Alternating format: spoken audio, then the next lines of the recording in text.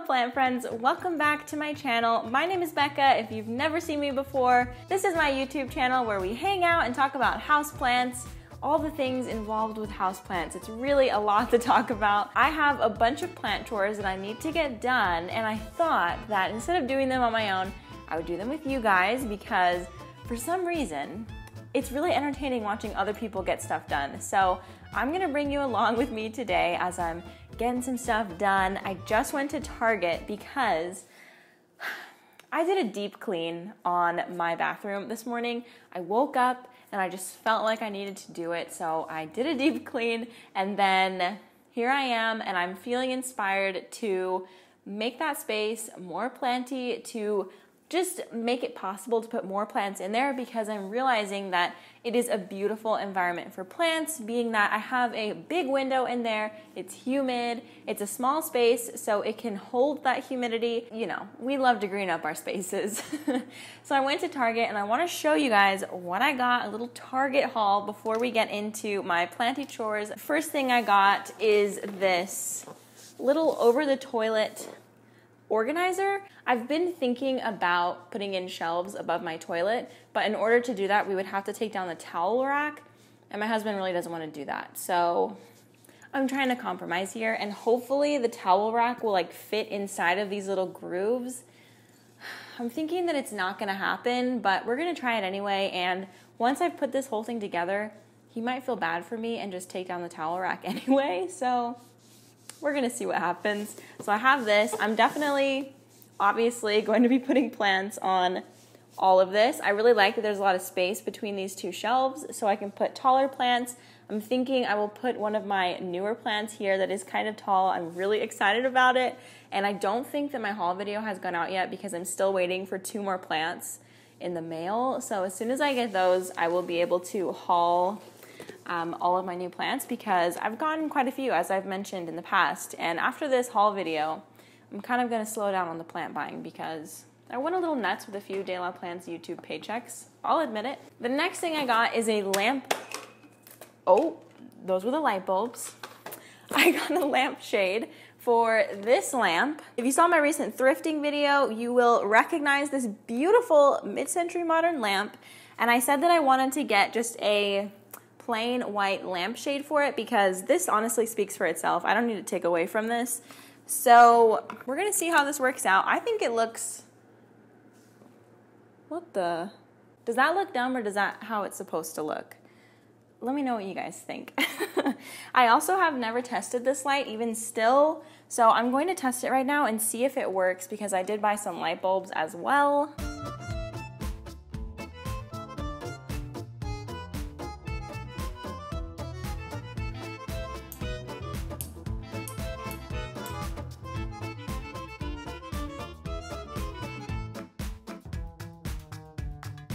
Basically what's happening is I'm turning this and it just like flashes for a second like that, and then it stops.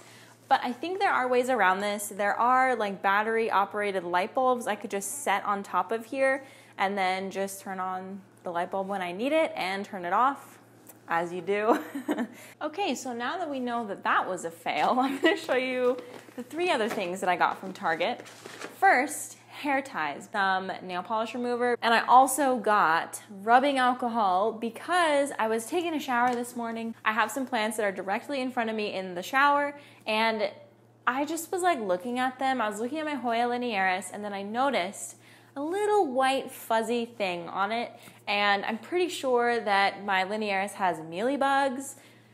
I don't know how long they've been there, and I haven't noticed them yet, but it looks like it was in like 4 different places, and it's a very small plant. So I'm going to just take some rubbing alcohol to the pieces that are like fuzzy and white and see if they are mealy bugs, because if they are, then they will like turn brown and die. So I'm gonna look at them like on the actual plant, and then I'm gonna get into their roots. So we'll also do that. I have to repot some stuff. Maybe I will get to that in this video, and I will wear gloves this time because I got so many comments on my last video with this kind of theme, just doing plant chores. Everyone was like, oh, just wear gloves. And the thing is, I normally do wear gloves when I repot, but this time I don't know why I didn't grab them. I was kind of in a rush. And yeah, that was the solution for a lot of people because I said I don't like my hands being dirty. And yeah, I need to wear gloves more consistently so I don't complain about that on the internet, because what a weird thing to complain about. Okay, so the first thing I want to do, I think I want to treat that plant for mealybugs, because now that I just talked about it, I feel a little bit of urgency for it. So I'm going to go ahead and do that first.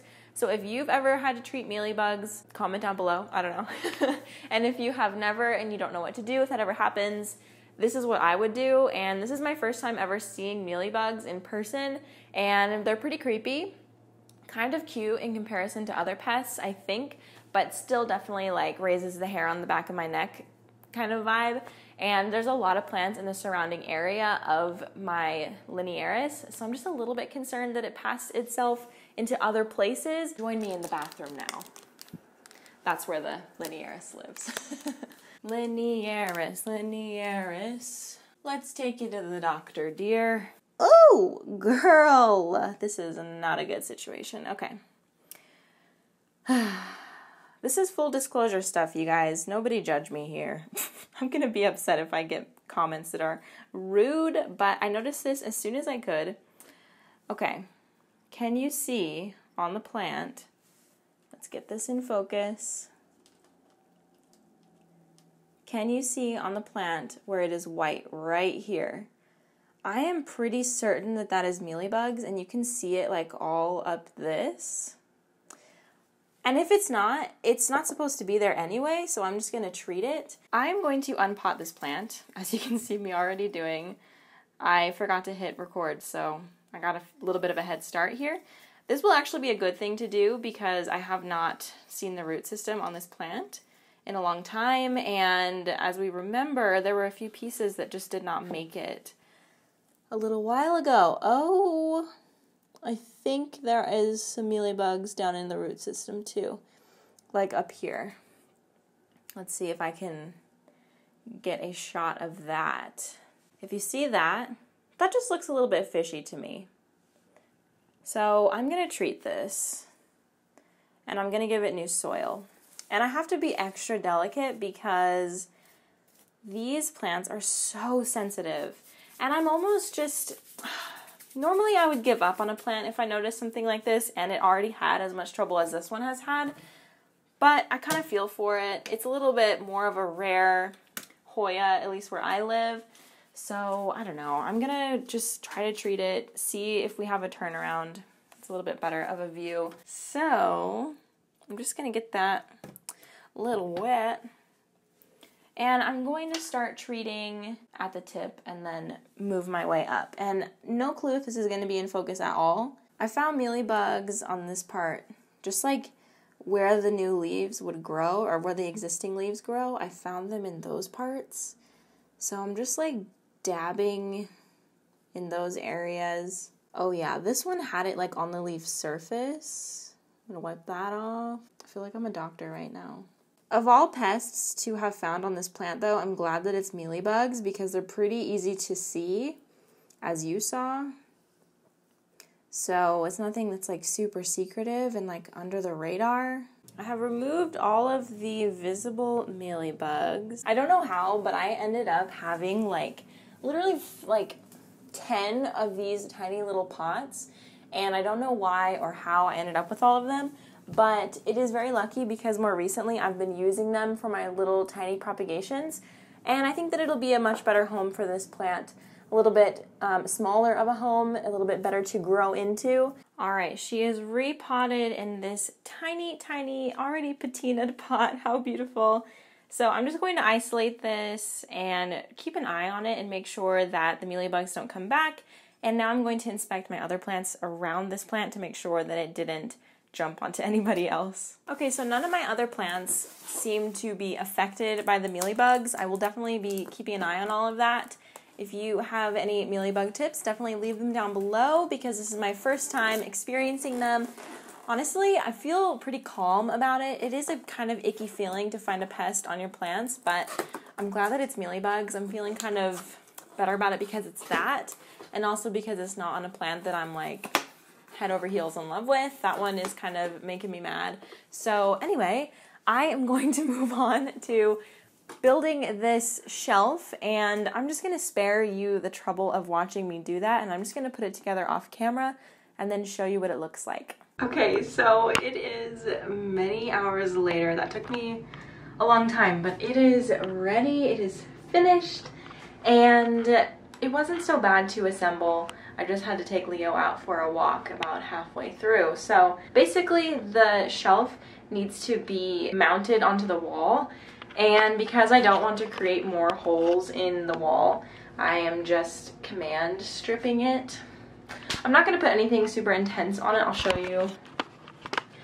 That is basically the command strip situation, if you can see. The lighting is not awesome. It is dark outside now, but I figured I would give a little update because as a night owl, I tend to get like 30 times more productive at night, and it's super inconvenient for a lot of things, especially like filming videos, because I get all my bright ideas at night and I can't film them because it's dark. But I am going to press on and continue working on this shelf.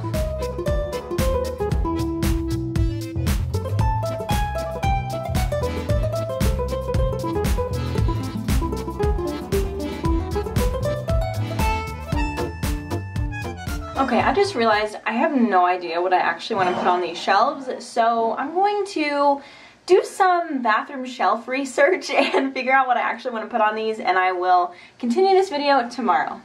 Okay, so good night. Okay, it is the next day, about 3:30 p.m. I've had a long day of work, and I'm going to take a moment to show you what I have been working on in my bathroom. I put some plants on the shelf, and this is by no means a permanent situation for a lot of them, but I'm just kind of experimenting with what I want to do with the shelf, because I don't know if I want to put like normal things you would put on a bathroom shelf on here, like, you know, bath salts, little books for people to read. I don't know. I'm torn between doing something like that and keeping it just plants, because I could definitely benefit from the space using this just for plants, but I don't know if it just looks like I'm running a greenhouse in my bathroom, which is kind of a mood, but let me show you. There are some plants on this shelf which I have not told you guys about yet. They will be in my haul, so I'm not gonna name them off. So I have bigger plants up there, and then I have some smaller plants down here. Now, the thing about this is I think that it looks funny that there's this huge gap underneath here. So I was thinking that I would put just some taller plants underneath here, maybe like one or two among a shorter plant. I really like having my orbifolia on here because it takes it off of my bathroom counter, which is literally a disaster. Please don't judge me. I would just really like to have that off of the bathroom counter so that maybe I could put something else there, or I can use my bathroom counter for bathroom counter stuff, because this plant, as small as it is, it does take up a lot of space. So anyway, this is the situation as it is now, and I also feel like I should say I moved my Hoya Pibicalix right here, and then my Hoya obovata there. You can really only see their background because it's a little bit blown out. The command strips are holding up very nicely. It feels like very, very secure, so definitely glad that I did that. It was very flimsy before, and I don't know, I'll keep you guys updated about what I do with this shelf, but I'm honestly leaning towards just making it a plant shelf exclusively because I really like those. So, okay, I have to repot a plant. I don't have to, I get to repot a plant. And I want you to join me because why not? That's fun. And yeah, I got a little Raven ZZ. You can see it's just a little guy. I got this at a plant swap, and it has a little shoot coming in, if you can see that.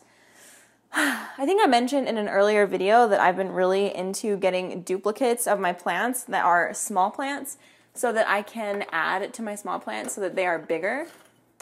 This section of the video is having like all the bad views of me. This is like really close up. I've probably had like 9 double chins this whole time. But anyway, this. I'm going to pot them together because the more the merrier in one pot, and hopefully we'll get some good vibes to put out some more new growth. So it's just going to be a little simple project. Ooh, look at that beautiful, is this a rhizome? It's like a little potato. That looks really nice. And you can see the little shoot. Very, very cute. That looks kind of... all right, I need to grow up.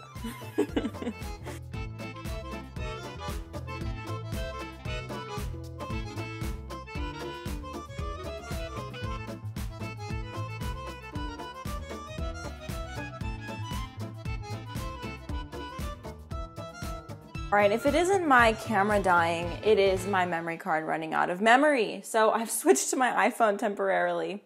This video is all over the place. I hope that you like it still. But I have potted up my two ZZ Raven pieces. They look so cute together, and I'm excited to see that little baby grow. I keep my little Raven back here. This looks like a mess right now. I swear it usually doesn't look so weird. All right, you guys, that is going to be all for today's video. If you enjoyed today's mismatched crazy video, let me know down in the comments down below. And I also wanted to say, we are almost to 6,000 subscribers, which is so crazy. I'm so excited. I feel like I was literally just saying last week that we're almost to 5,000, and wow. You guys really have come through. So if you are a recent subscriber, definitely introduce yourself down below. Tell me how you found my channel. I would love to hear, how you found me. And thank you so much for subscribing. I'm really excited to have you a part of this community. Leo is so happy to have you. He's so tired from today. So, all right, you guys, don't forget to subscribe if you're not already. I see you. And I will see you guys in my next video. Bye.